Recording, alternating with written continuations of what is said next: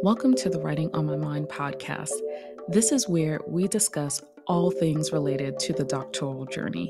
On this show, I share personal stories and bring some friends along for revealing conversations about their journey and provide inspiration for others to level up as doc students. I'm your host, Dr. Emmanuela Stanislaus.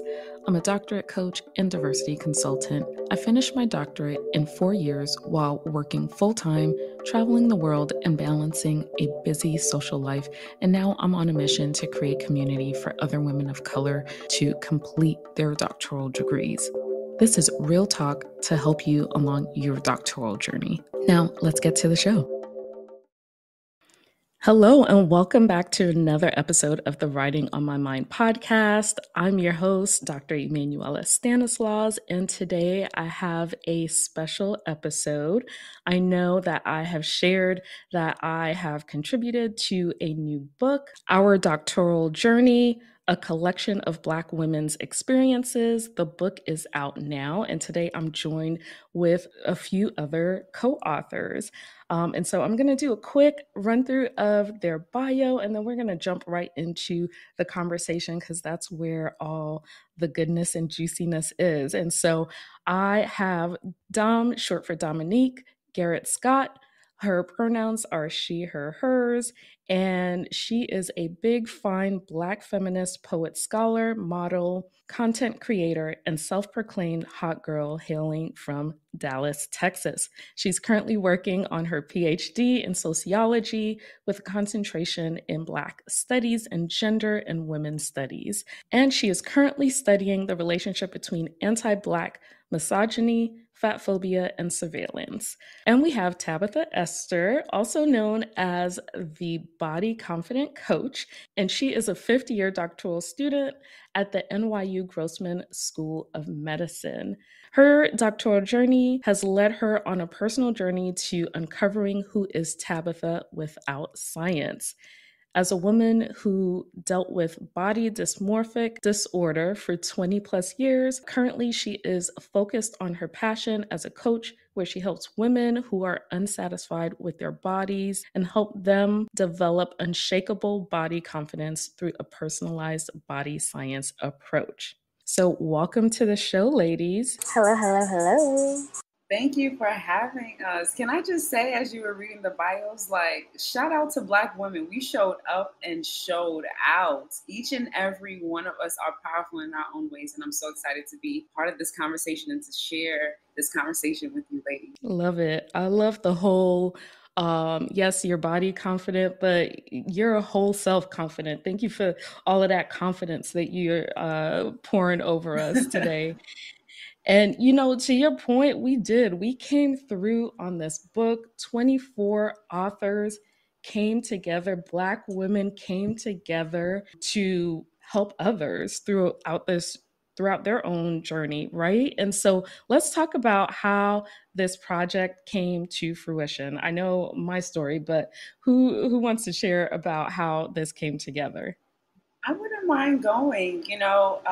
As part of my chapter 13, I am in public health. I do research. I do epidemiology research. So a lot of my experience has been focused on large outbreaks. So Zika virus I worked on, Ebola. So COVID was also a part of my career. It was actually sort of the kryptonite that shut down my dissertation proposal in March of 2020. I was actually slated to defend my dissertation proposal March 30th of 2020.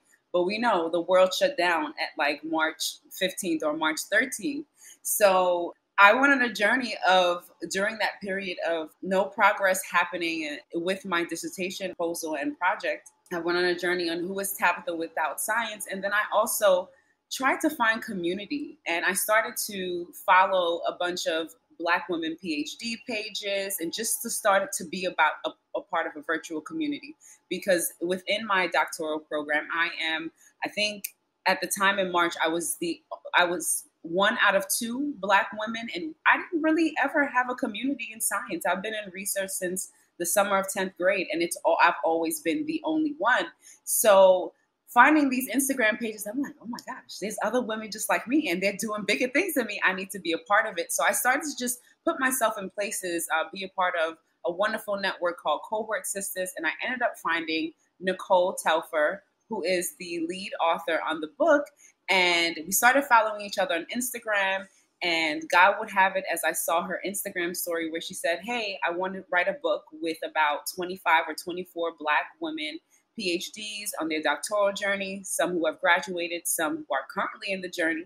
So I said, hey, I want to write. Why not? And my chapter ended up being really from my journal and through a lot of the ups and downs from 2020 and 2021.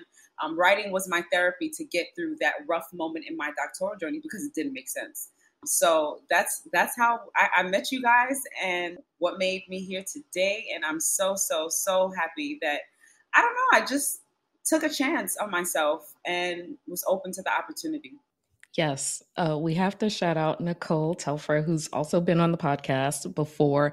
And yes, she is the connector. I remember meeting her for her first book because she's a 3-time author, right? And so this is her third book with her leading the way and bringing us all together. And I want to say the first call was, I think she probably thought 12, but she got an overwhelming response by folks. And, you know, much like yourself, I'm really excited for our words to be out there in the world and that we were able to come together and put all of our energies towards this book.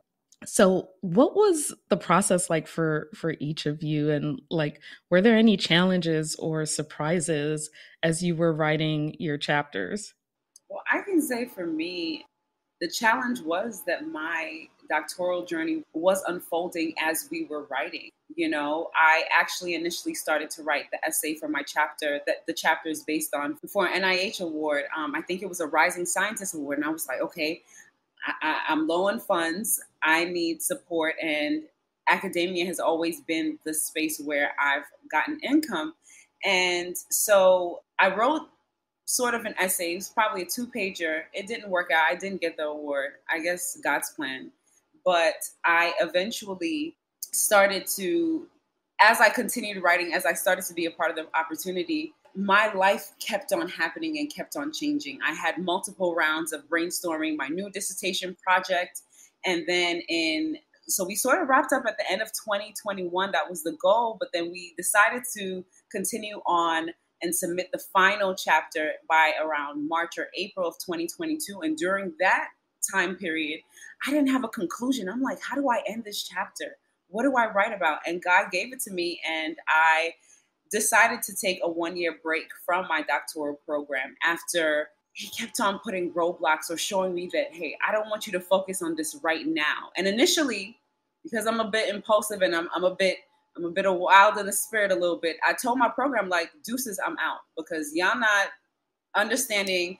I'm going through housing issues. I'm facing eviction. I'm losing my hair. I don't have proper nutrition. Financially, I can't support myself. I'm in a full-time PhD program and they pay for my tuition and also provide a stipend. But the stipend is about $2,800 a month and it could not sustain myself and my living after the hit of COVID and with inflation. So I'm like, I gotta go. I gotta figure things out for myself. My parents are going through health challenges that I need to be present for. And I actually spoke to a Black-owned dissertation company called the Dunn Dissertation Company, who helps people finish their dissertation in like 4 months or less. I joined the program in January and I was speaking to the director and he said, you know what, Tabitha, you've invested so much time into the program. Why not take a 1-year leave? So I think the biggest challenge for me was also the doctoral journey is really an evolving journey because you of yourself are evolving as a person. And so throughout my chapter, you'll be able to see also the evolution of Tabitha, Esther, and the Body Confident Coach, and really building my confidence even in the academic space to even call the dean and have a Zoom meeting to say, hey, I'm leaving. I had never been in those spaces before or had to show up in those spaces. Typically, I used to, before becoming the Body Confident Coach, I used to sit in the back of the room. I used to keep my thoughts in my mind. I didn't think my original thought was that special. in white academia. But yeah, I think that was the biggest challenge of writing this chapter, is the unfolding, the evolution of the doctoral journey along with it. Hey y'all, this is Dom. I think for me, one of the biggest challenges was even just trying to figure out what was it that I even wanted to talk about. Similar to what Tabitha said, this whole situation with me getting my doctorate has been tumultuous, would be an understatement. And so there was so many stories and experiences that I felt like were unique to me, particularly as a fat Black woman, that I thought were important to highlight. So I think just like pinning that down, and also just trying to be strategic about my time. The chapter kept getting away from me, and I had to sort of have like a moment with myself about priorities, and like this is important. Like you said that you wanted to write this chapter. I know you don't have a lot of free extra time, but you're in community with these women, and like your stories are important. So it was also that was like a major challenge. And again, I just want to shout out to Nicole for all of her patience and all of her grace throughout the entire process, because I know it wasn't easy. I know she had to follow up with me. So yeah, that was a challenge that I ran into for sure. You are preaching. You are not the only one. She definitely had to follow up with me too. So God bless Nicole. Yes, I could definitely relate to that with priorities, life, getting in the way, trying to hone in on what do I want to tell? Like, because there's stories, there's a lot of stories. And also not wanting it to be like trauma porn, right? Because there's challenges, of course, but like we're not just trying to have people be entertained by our trauma, if that makes sense, right? And there are some joys that come along the journey as well. And also real stuff too. Tabitha, you talked about life, where it's like life is lifing while you're getting your doctorate. Like it does not stop. You get sick, family members get sick, births happen, people are dying at the same time, especially too as we're talking about this pandemic that has affected so many of us. So I know we're going to jump into some of that as well as we go through, but what are you hoping that your chapters and the book overall mean for Black women who are pursuing their doctorates, or even thinking about pursuing their doctorate? I think for me, for my chapter, I am hoping that women stay women and be holistic throughout the entire experience. Don't lose yourself. Don't think or feel that all you are or all you're about is your doctoral journey. You are a whole person outside of that. And I think to keep that individuality at the forefront, because it is what helps you progress through the doctoral journey. Whatever makes you passionate, whatever lights you up. And of course, your doctorate should do that. However, I'm talking about the softer side of you, the passionate aspects of you. And I think a lot of the times, as women, no matter what experience we go through, we tend to lose pieces of ourselves. We tend to lose our hair. I've always lost hair throughout the academic experience. We tend to lose our mental sanity. We tend to lose the fun aspect of us. We don't dress up and look cute as much as possible, as much as we typically would, because we are so focused in this sort of material world that we have to produce. And I think one of the key aspects of my chapter is really to remember that you are an individual. Remember to keep that side of you. Stay sensual. Don't forget your faith, and to know that it is okay to have a pause, take a break, to regroup, to find yourself, and to re-enter as the warrior academic that you are, that got you to completing your doctorate in the first place. That was beautiful, Tabitha. I loved everything that you totally shared. Yes, we tend to lose ourselves, and it's important that we I guess, I don't know. There's this thing, I don't know if that's even real, but like, it's like Jay-Z did it so that we don't have to, right? So like we sacrificed ourselves so that other people don't have to, right? Learn from us. And so, Dom, what is it for you that you're hoping that folks get from your chapter in the book overall? Yeah, for my chapter, I think that it's so important. So one of my favorite sociologists, she's a professor at UNC Chapel Hill. Her name is Shannon Malone Gonzalez. And one of the things, and when we were in the program together before she graduated, one of the things that she told me, and I tell this to people all the time, I think I'm going to say it for the rest of my life, is that we spend so much time gaslighting ourselves as Black women, and we spend so much time not naming the violences that we experience. And so as a result, they don't get named, so they don't get addressed, and they don't get taken seriously. And we always talked about having just a sister there to tap and be like, girl, am I crazy? And you just need somebody to say, no, you're not crazy. You're not crazy. You know what you know. Your intuition is strong, and you're not crazy. And these people, sort of participate in this crazy making process where you're sitting there, you're like, when they said that, was that racist? Or. And I think that for me, I want my chapter, after people read it, I want them to be like, see, I knew I wasn't crazy. I knew I wasn't tripping. Because I think that there's something like divine and powerful in that affirmation, particularly from other Black women, that just like, I see you, and you're not alone, and you're not by yourself. And I think for my chapter, that's something that I really wanted people to walk away with, especially because I think that, and I'm sure y'all know, as the Black women in your families, I'm sure y'all know what it's like to kind of, I'm not going to say be the star, but I'm sure y'all know what it's like, for folks to look up to you, and for folks to, for folks to be inspired by you. And they don't know that sort of behind the scenes, that you're struggling. And more importantly, that them looking up to you adds to the struggle. That it's like, oh my gosh, I can't even show them that I'm cracking or I'm slipping because I have these people depending on me, and I'm this example for these people, and da, da, da, da. And I really also wanted to be a testament of like how dynamic I am, and the fact that I be going through it too, that I am not perfect, that I am not some beacon of something that I think often gets projected onto me by my friends and family and my loved ones.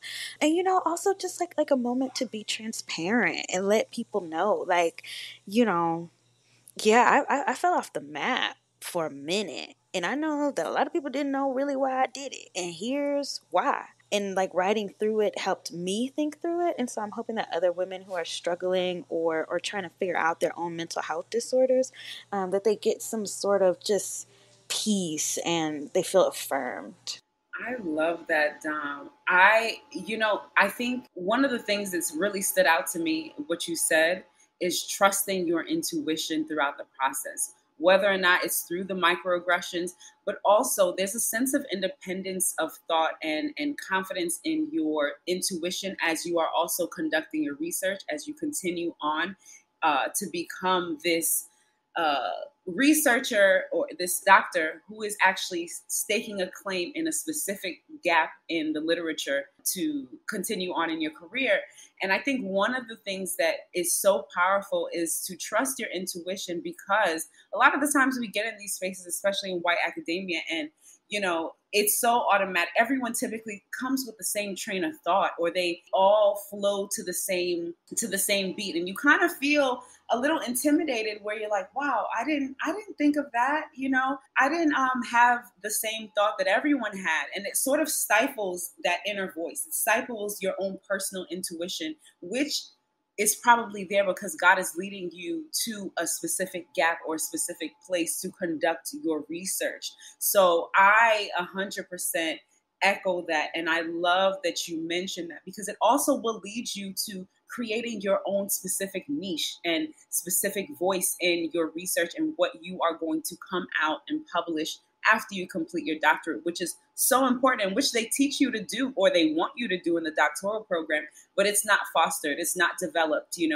Most of the times you go in journal club and they're all like tearing down the methods, and they love to tear down other researchers' methods in these seminars, but to trust your intuition also with the microaggressions and also with your own original scientific thought is key.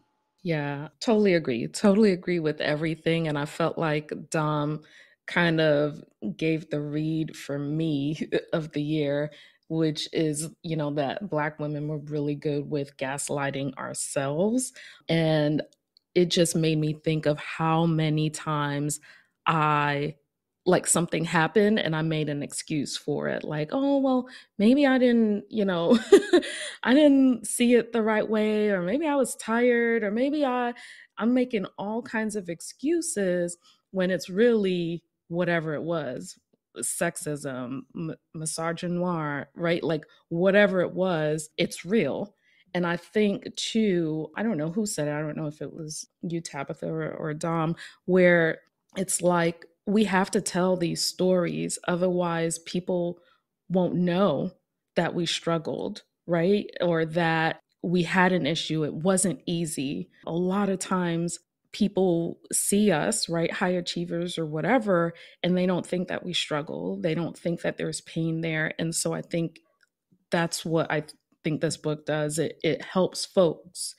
It helps to demystify the process and to help folks know that even if you make it to these high levels within academia, stuff don't make sense. Like the things that we experience doesn't make sense.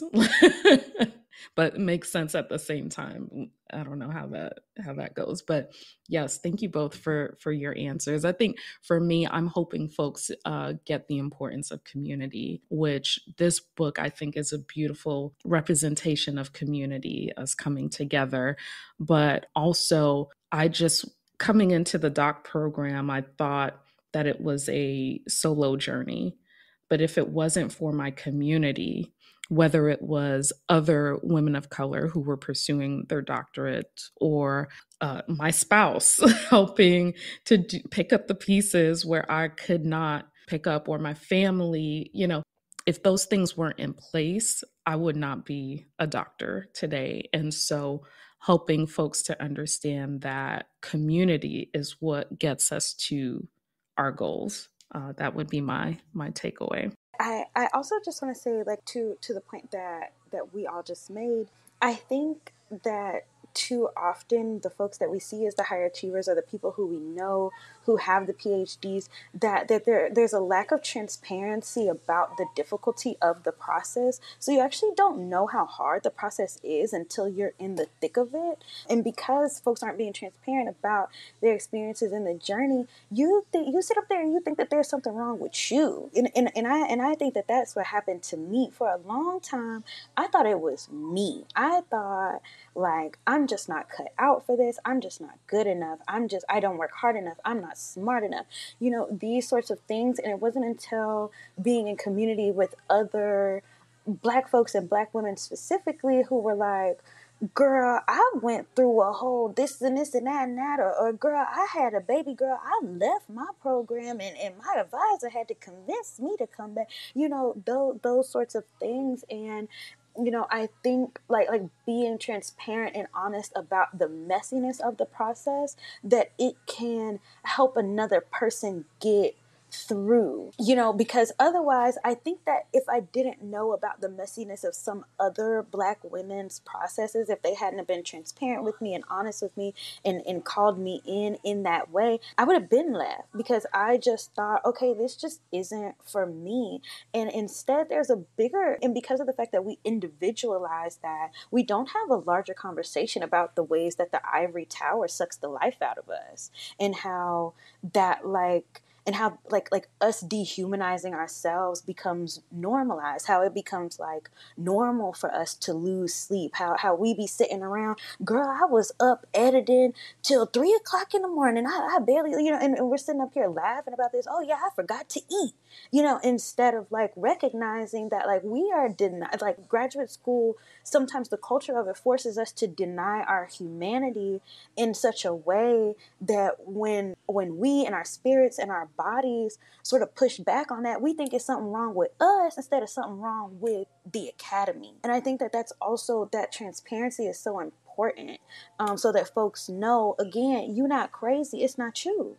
I agree. And I'm so happy that this topic of community came up. I completely agree with you, both you, Dom and Emmanuela. So I want to pose the question to you as the listeners are listening and really want an understanding of the transparency of what does your community look like, or who is comprised of in your community. A lot of times when we say community, community can mean different things for different people. And to your point, Dom, about the advisor or the people at your institution not really being transparent about the process, I do believe that the community is what is going to push you past those finish lines. That community is what is going to be up with you at 3 a.m. or at least text you to be like, hey girl, did you finish this part of the aspect? Because I remember when even speaking to my advisor, I love her, Lorna Thorpe. She's an amazing advisor. I call her my academic mother, but I did realize that she is a part of my community, but only up until a certain point where she can understand.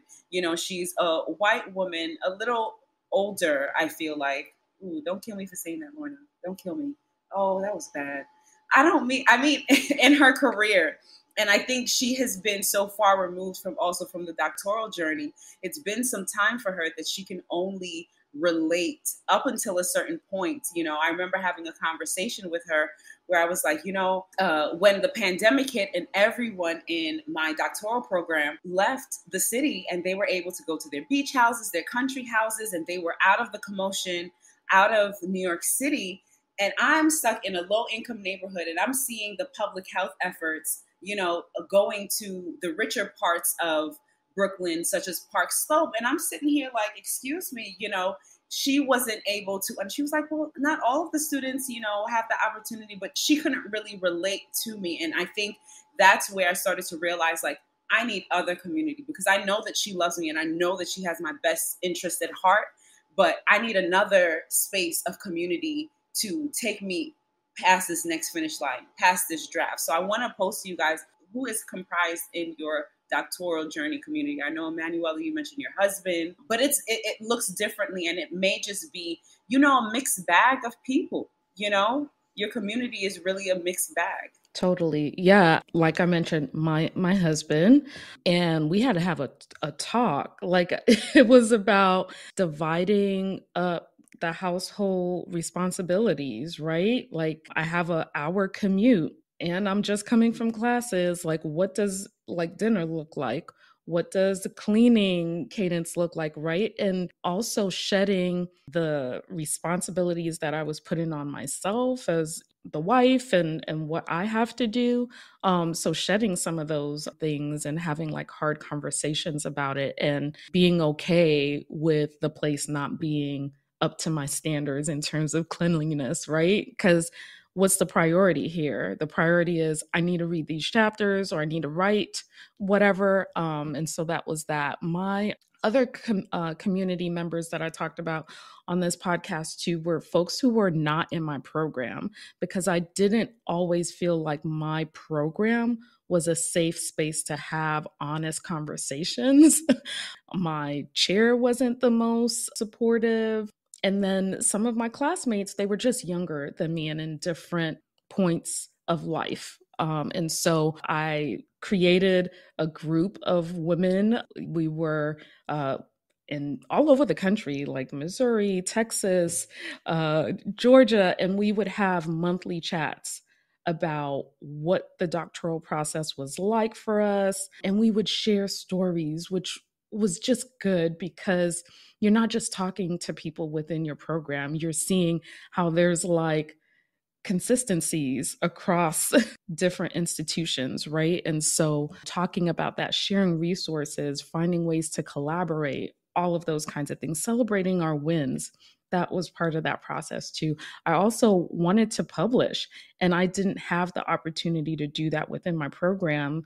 I shared that I wanted to do that, but the opportunities were only given to white men. And so I shared that with one of my colleagues from my master's program, and she brought me into the fold with her writing group, and we were able to produce some things. And so, like, for me, those were like my community, if that makes sense. And then, of course, too, like folks who don't talk about anything related to your doc program that just help you to just stay connected to who you are and that sort of thing. So family, friends, that kind of thing. So those were a few of my community members. Yeah, I love that. So my mother got her PhD while I was like in school, and so for a long time, I saw how difficult that process was for her, and I didn't really fully understand until I was in the program myself. But one thing that she always said was that you got to have people around you who want you to have that degree more than you want you to have that degree. And that for me has been my saving grace, because there has been so many times where I was like, forget this program, I'm finna go. It's people around me that's buying cars, they buying houses, stuff like that. And here I am over here trying to scrape nickel and diamond, knowing good full and well that I'm a researcher, an educator, a writer. I have all these things. I should be making, and here I am in graduate school making $2,000 a month. I'm like, what?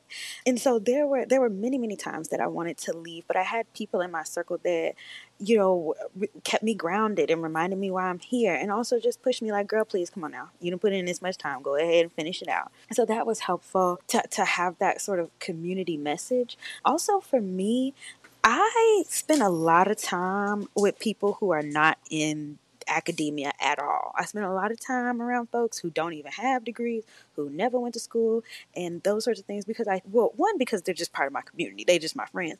But also those folks have kept me grounded, right? Because the academy has its own politics, its own rules and its rhymes and its reasons. And it's really a bubble. And it has so many politics that like you wouldn't understand unless you're actually in academia. And the rules and the politics, they don't make sense. Okay. They only make sense in academia. But the minute you start talking to somebody else about it, you realize, that do sound wild, don't it? I've had people be like, oh, you just spent this much time writing this thing on this article. Oh, I know you finna have some money coming in. And then it's like, oh, well, well, I'm going to get published. You got folks that are like, oh, well, you just published. Like, matter of fact, I got my homegirls. Oh, you just published a book chapter. Okay, money. Well, I don't quite know about that, and so there's these politics and these norms to the academy that being around people who aren't in the academy keep me grounded and make sure that I stay critical and sharp about these things. And they also be reminding me about what's important and what's not. That, this little mixer that I don't really want to go to, and I don't really feel like small talking. And, like I have folks in my life that are like, okay, so what you doing for? If you don't want to hang around them professors and them people, then what you going for?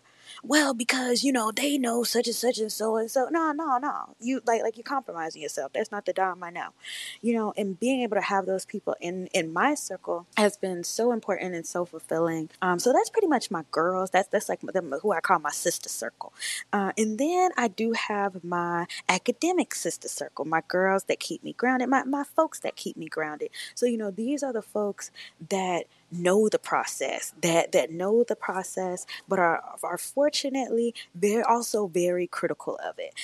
So for me, even though I'm in sociology, I spent a whole lot of time with making connections with the folks in the African and African Diaspora Studies program. And that's pretty much like where my real friends are. And so these are folks who I would be friends with outside, but they also know the game.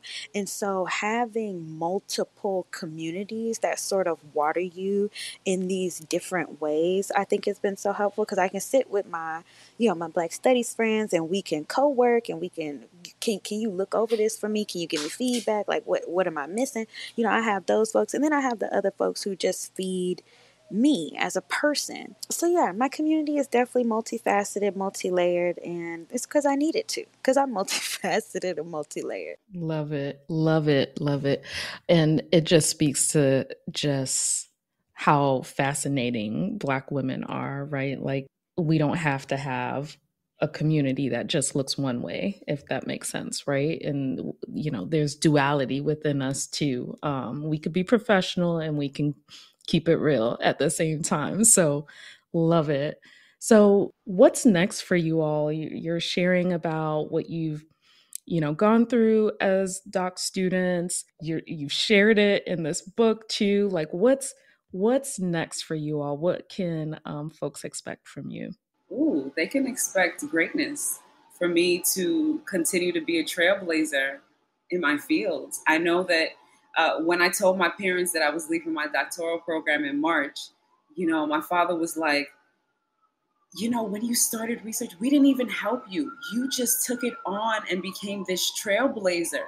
So I'm confident enough to know that wherever I land and whatever, after this 1 year break, I truly believe I have never been able to see any like hard science researcher actually tie their personal life and their personal journey within their research. And I think this is the lane that God is leading me on, as a person who graduated undergrad at 267 pounds and went through weight loss surgery and plastic surgery and healed body dysmorphia, and then developed my own understanding of my body that I'm teaching women. I'm so excited to lend that into my research, because that's where my passion is. And that's what's going to fuel me to fly through my my dissertation and graduate. So what's next for me is to continue to cultivate and create my own lane and my own path, and not care what the institution or the academy says in terms of rules and ramifications. They didn't even offer me a 1 year leave, and they know it was an option.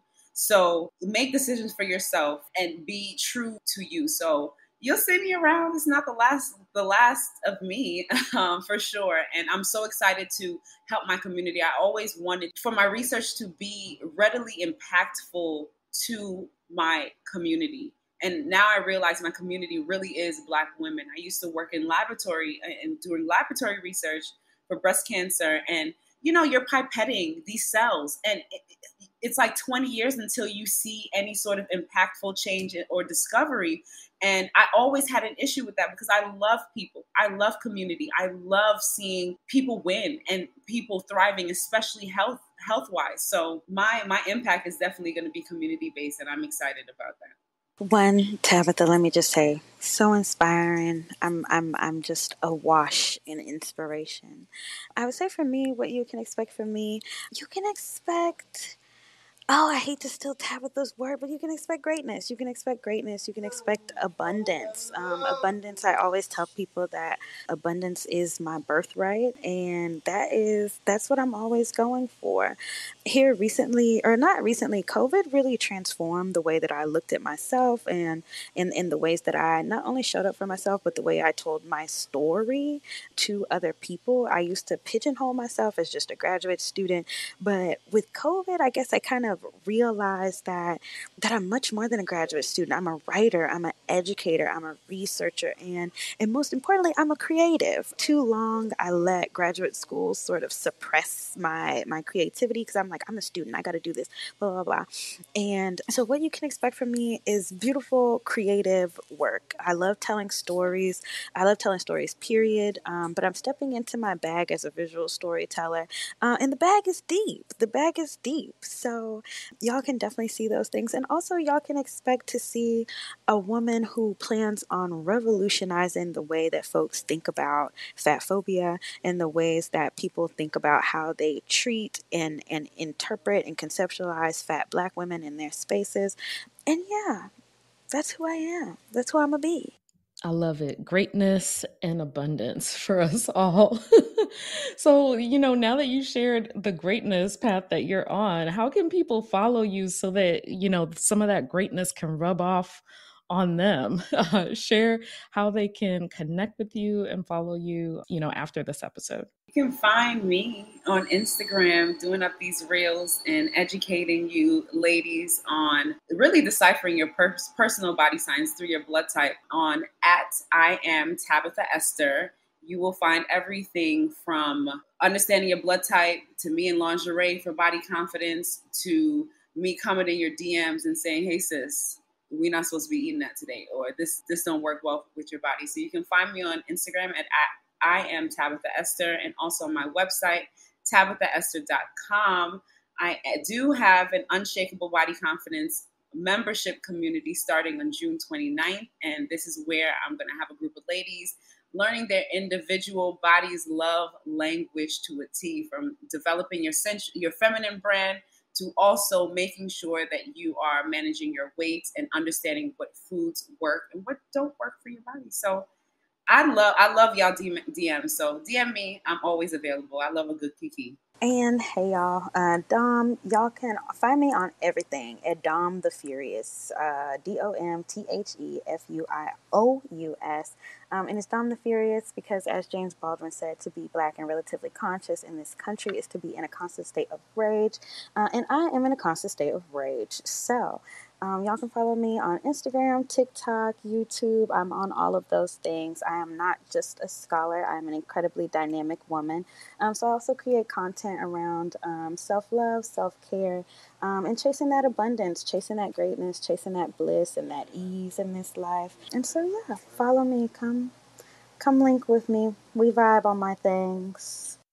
Love it. I will go ahead and make sure that I add all of those links in the show notes so that folks can connect and follow with you and just continue to experience your brilliance. So I will do that. And I am so incredibly grateful for this conversation.